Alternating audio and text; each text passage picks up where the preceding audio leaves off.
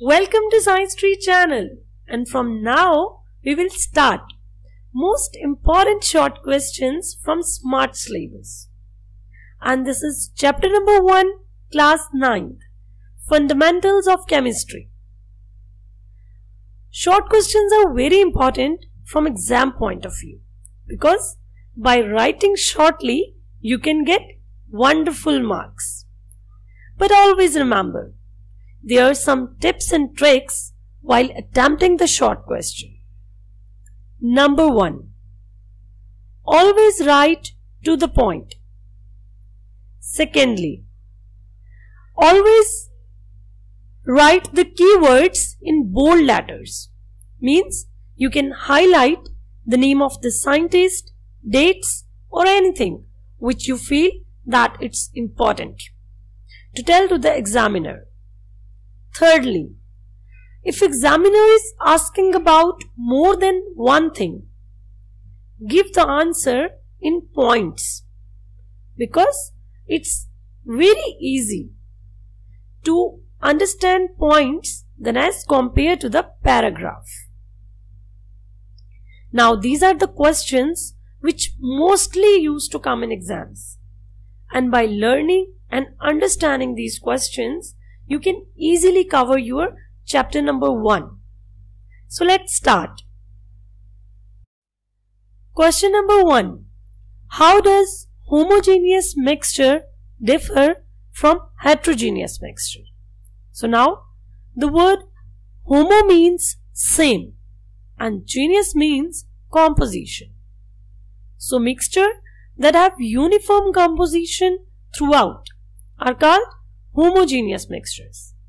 And never forget to quote the examples.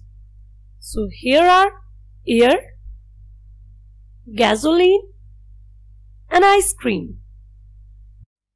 While the next thing is those mixtures in which composition are not uniform throughout are called heterogeneous mixtures. And examples are soil, rock and wood. So by this way you can get 2 out of 2. Second question is, what is the relative atomic mass and how it is related to gram?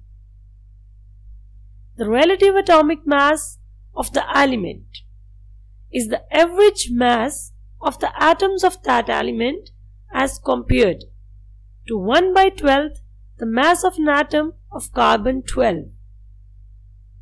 Now the second thing is how it is related to grams. So I will not write the answer in the same paragraph. I will write it separately so that it can be highlighted. When the atomic mass unit is expressed in grams, it is 1 AMU 1.66 multiplied by 10 raised to power minus 24 grams. Now here I want to tell you about relative atomic mass. Relativity means to compare with something. Why we used to take relative atomic mass? We used to take because size of an atom is very small and it's very difficult to measure its size. For that we used to take average of the mass of atoms of that element, and we used to compare it with carbon 12. We are taking carbon 12 as a standard so that we can easily understand the mass just by comparing. Question number 3. Define empirical formula with example. Now here example is very important to get full marks. It is the simplest whole number ratio of the atoms present in a compound. Like here is an example of glucose and benzene. The formula for glucose is C6H12NO6, and if I simplify it, it will convert into CH2O. As we know that in simplifying ratio 6 will gonna cut with 6 and 6 2s are 12. So it is the simplest ratio. Again, for the benzene, it will be CH. Question number 4. State 3 reasons why do you think air is a mixture and water is a compound. Now for air, it has no chemical formula. Secondly, it is formed by the simple mixing of chemical substances. Thirdly, it does not have sharp and fixed melting points. And fourthly, it's an heterogeneous mixture. While if I talk about water, it has a wonderful chemical formula H2O, 2 molecules of hydrogen and 1 molecule of oxygen joins together to give water in a fixed ratio by mass. So it's a compound. Secondly, chemical combinations of atoms of an element are taking place in water. And thirdly, water has a sharp and fixed melting point. Water is a homogeneous mixture. It's same from all sides. Now the question number 5 is, explain why are hydrogen and oxygen considered elements, whereas water is a compound. So for that, hydrogen and oxygen are elements because they have same type of atoms, having same atomic number, and it cannot be decomposed into simple substances by chemical means.